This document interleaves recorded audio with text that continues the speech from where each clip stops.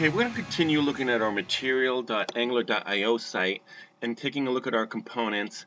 And what we're going to do is we're going to next look at the autocomplete component and look at a particular example and go through and do a deep dive and drill down and try to understand more about what this documentation is trying to show us. Okay, so we discussed several different examples here. I am now going to look at the display value in autocomplete. So what this particular component is trying to show us is that we could have an array of objects for a drop-down panel and map those objects to values that appear in the display panel. So basically, it's the more typical case of application development where you have these JSON an array of JSON objects, and basically there's a name, and the name I want to display, and I want you to choose the name, but the data in the form control really is an array of objects. And so you might pick a first name, but the bottom line is I get the ability to do what I need to do, you know, in the backing object, in the web service that I'm calling, with the data associated with this name that I select. So that's the purpose of the example. And what we'll do is let's take a look at the code and just talk through it a bit. Okay, so we do have the assignee here, which is we have a form, and the form has a class, and we have a mat form field, which basically wraps the input fields and styles them with its class. And then we have a mat label which says assignee, and we have an input field which basically we have an input field which is of type text, and it is a mat input field, and the form and the mat input directive associated with the input field allows me to do certain things with this field. Okay. So first, the form control is a map to an attribute called myControl. myControl is an attribute of the object instance. It's an identifier in the object instance, which is pointing to my new control input, which basically stores my value of my input field. And then we have this input mat autocomplete, which is pointing to a reference auto. So this particular mat input component basically is saying I'm going to point via reference to this auto, which is defined here. And that's a reference to this template, the mat autocomplete template. And so the mat autocomplete template is basically the thing that's popping up here showing me the names. So now the interesting thing here is that although this is the mat autocomplete, I also have this input variable called DisplayWith. And DisplayWith is basically saying, okay, this is a function that I'm defining in my backing object, which basically is going to take the data that I'm typing, go through my array of JSON objects, and basically try to map it to the display that's showing here. So for example, if I do this, basically what has happened is I've typed the value changes in my input field corresponds to an observable, and those streamed characters went into this function, and this function said, okay, I got this array of JSON objects, but let me filter it so it displays what I need it to display at this point in time on the panel. So for example, if this was an object, if the backing options were there's an object with an attribute name and Shelley, and there's an object with an attribute name being Mary, etc., then that's what this DisplayWith is doing. And that's what this example is trying to describe. In the example, it's showing you how to use this DisplayWith function.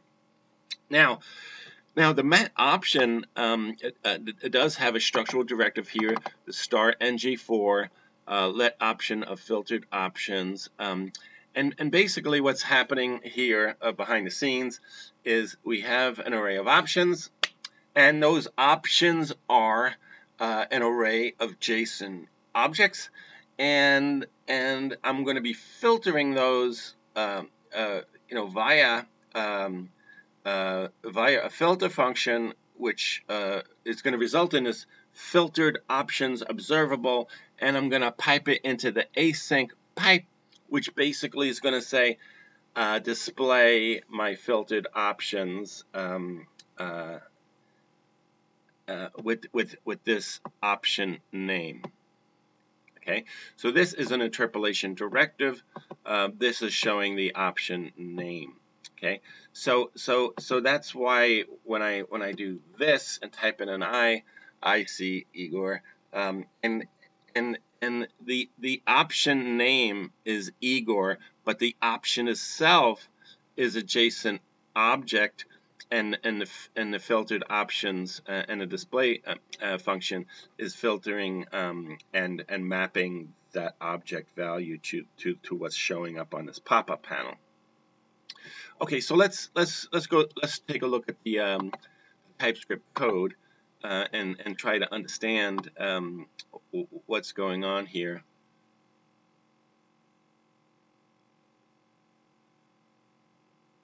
Okay, so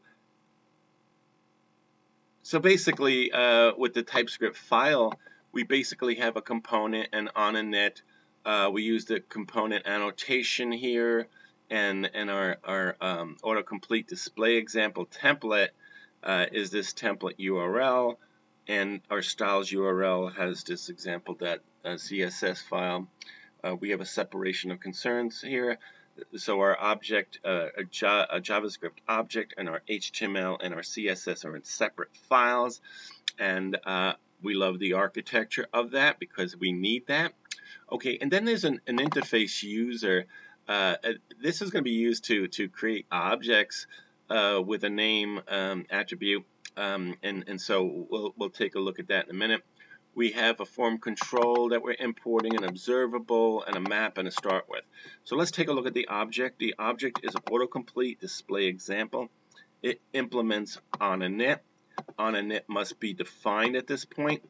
The state of the object has a new form control variable. My control is used to store the state of what the user is typing, or the selection of the value of the option value, which gets placed into the input field, and this is the place in the object instance where that data will reside.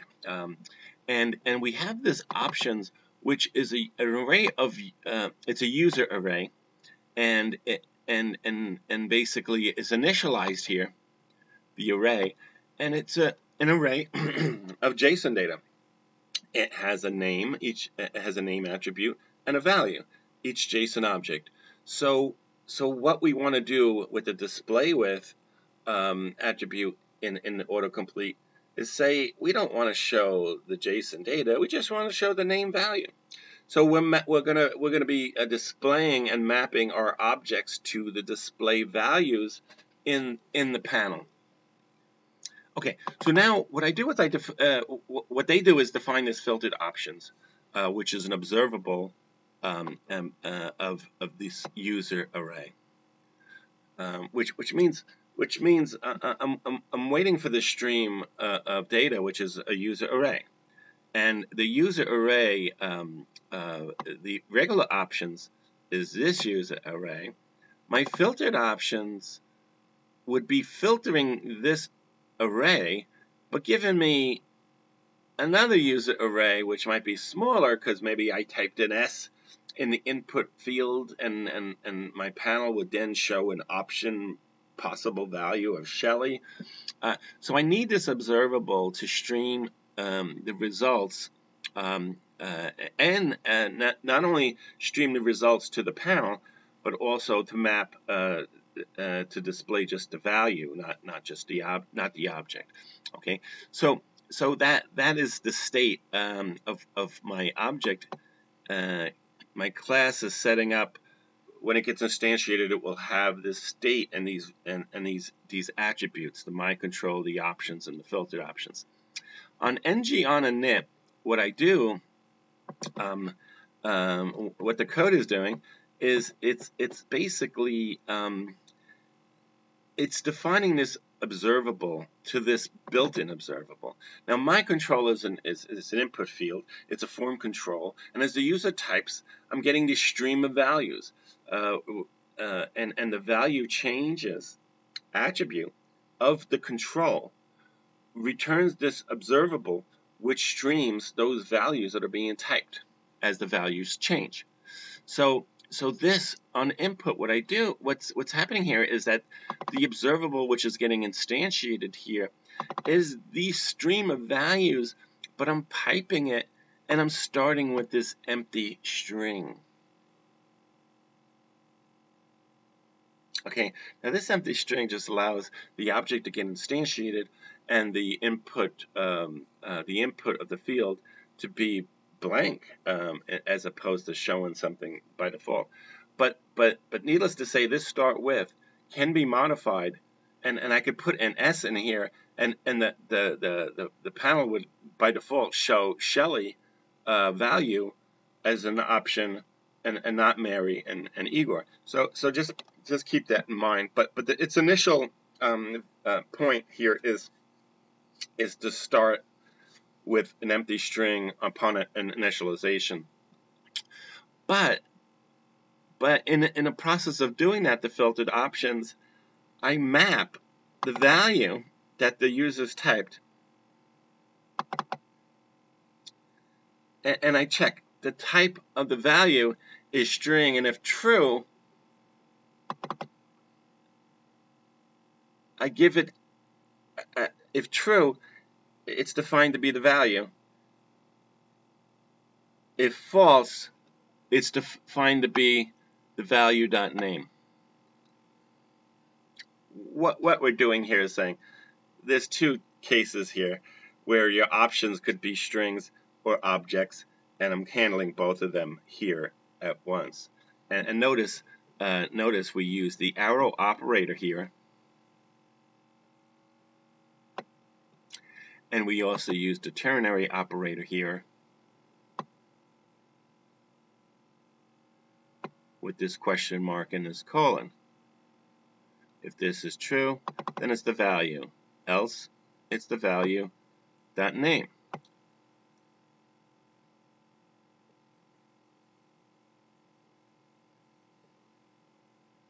Okay, now what I do is I also map the name value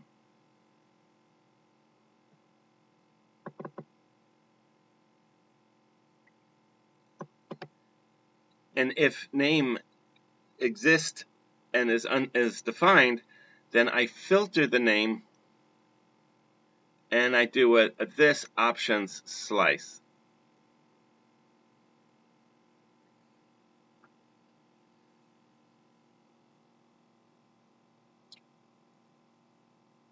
So basically the filtered options, which started out looking at this array, is now looking at something which is pulling, let's say, one of these things out based on the fact that I've typed an S. Okay, so notice the where does this come in? Okay, so now notice that this display function here, display function takes the user, and if user and user name is defined, then it returns user.name. And that's a value, right? That's this value, Shelly. Else it returns empty.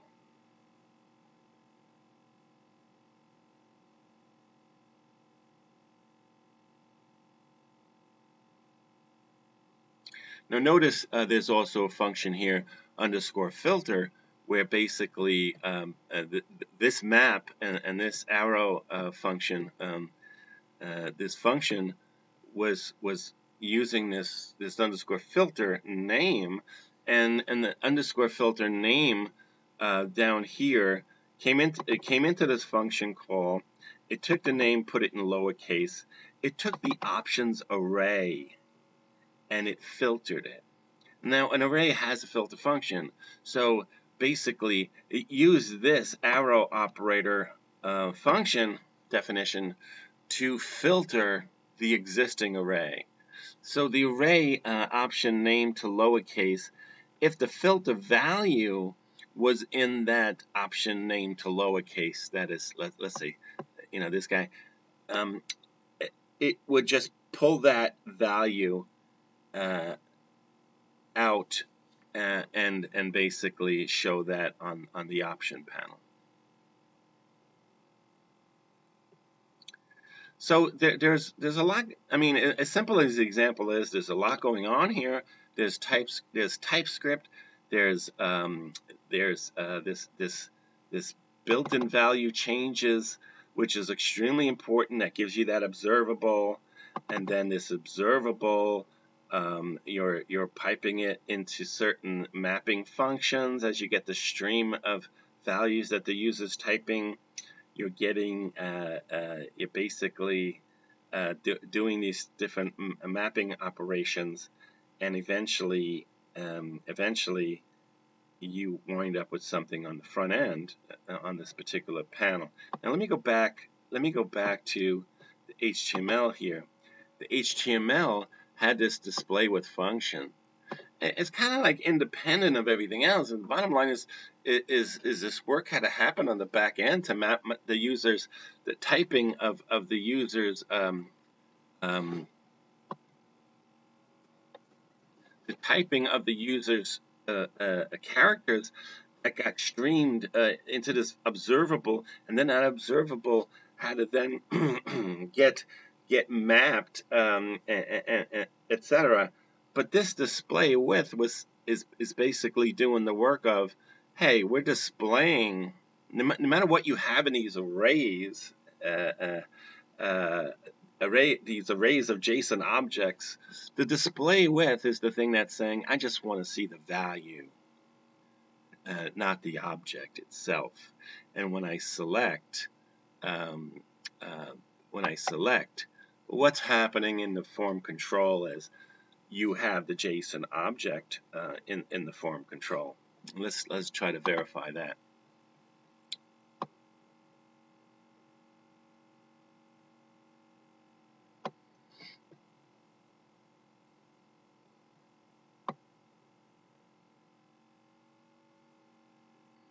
A lot of these examples are not, there's no complete code, so it's a little bit hard to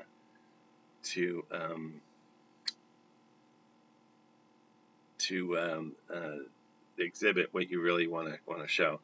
So let's just take it for whatever it's worth. We'll look at more complicated examples and try to log and do things that we need to do. Let's take a look at the style sheet. The style sheet once again has the styles of the form and the map form field, and we can go in here and play around a little bit.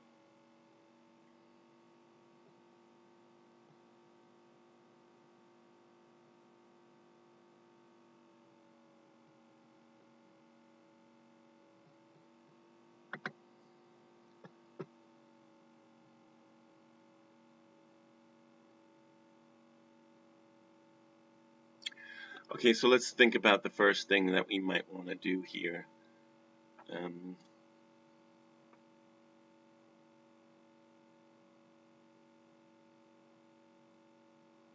So like I said, the example was really trying to show us how to use this display with input field. So what I'm going to do right now, first of all, let's play around with some of the parameters, and then we'll go over to the documentation, and I'll show you something. Okay, so once again, let's see if we had the background here to be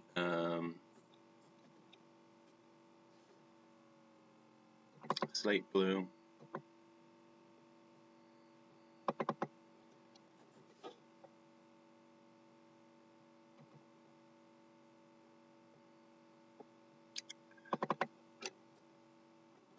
I like light colors. Let me go for pink, and then let's suppose I did. Let's just see what changes here. Now notice, notice here this something I like doing. You know, when I'm researching some of these things, what I want to do is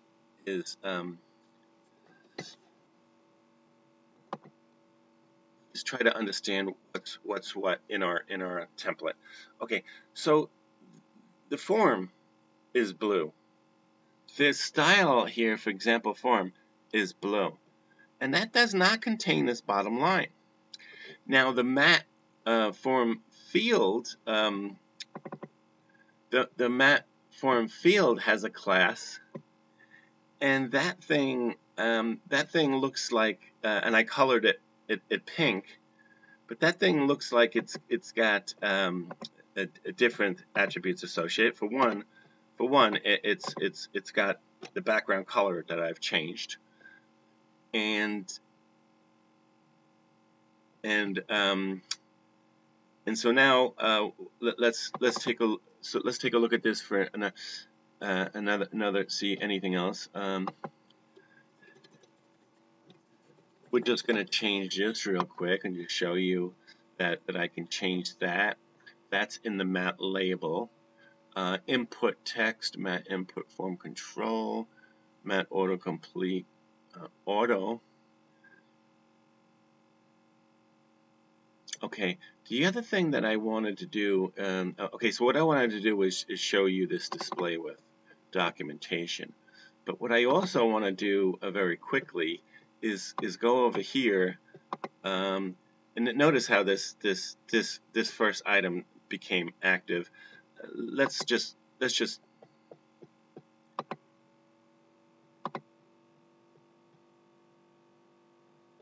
quickly grab the code to do that. Let's see where it was.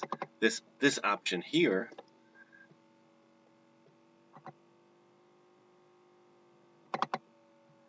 was part of the matte autocomplete. So the matte autocomplete, what I'm going to do is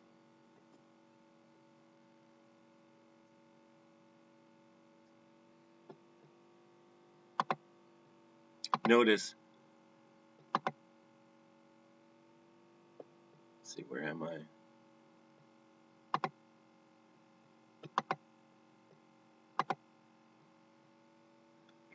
Notice here, I have to choose and highlight the item.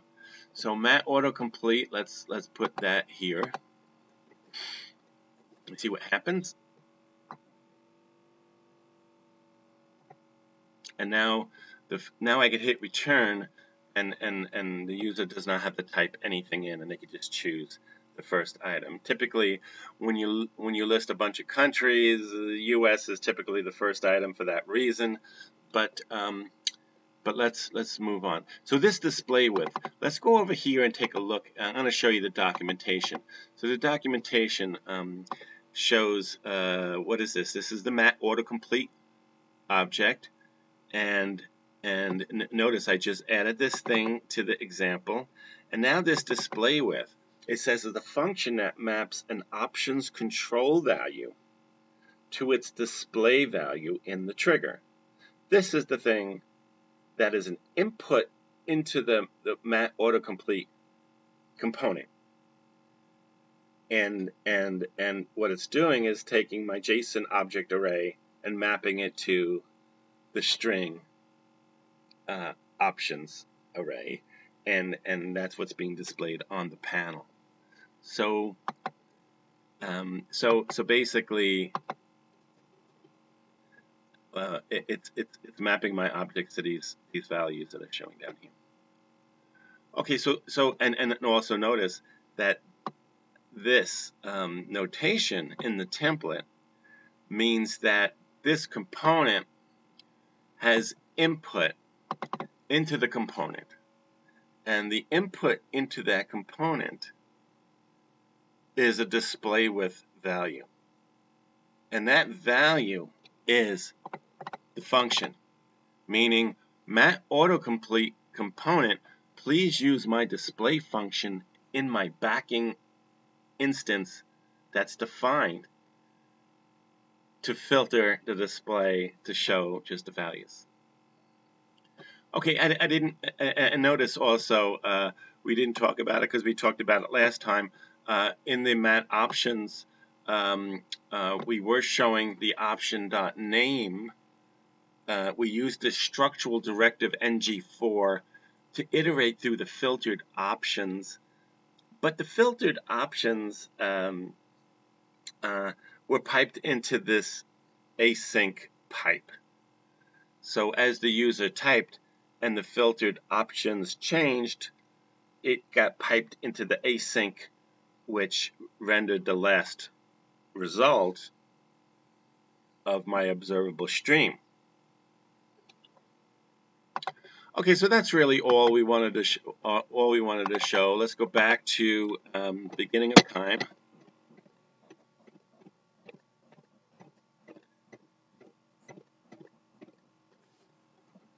And go back to the example. Oh, my person is still here.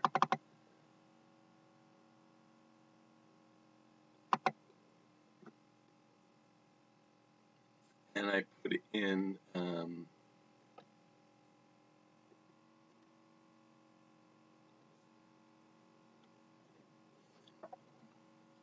okay, so I'm back to square one. And that's really all I wanted to show for this example. Keep in mind that you have a whole project workspace here. You need to know everything inside of it and what it stands for. The API documentation, what you'll find that you need to do is go through this documentation and really understand everything that's here. Now one thing that I was poking at, and I'll update my tutorial with this particular fact. But the thing I found intriguing was this thing, this mat autocomplete default options, because with those default options comes several different things, and the one thing I was interested in was the height of the option and the height of the panel, and controlling everything I need to do inside this panel. And so there's this default options in the documentation, which I found intriguing, and trying to find out defining the height of the options in the panel and other things that I can completely control in this example were a little bit over my head at this point, but we'll see what happens. What I think is going to happen is 10.1 documentation will turn into 10.2, 10.3, and you'll see more of this stuff that's very interesting that you need. So let's just end the demo at that. I'm sorry I took up so much of your time, but we need to understand the autocomplete. Autocomplete is very important. We want to use it right. We want to use what Material Design and Angular gives us. We want to try to avoid custom application coding, and we want to maintain our code properly.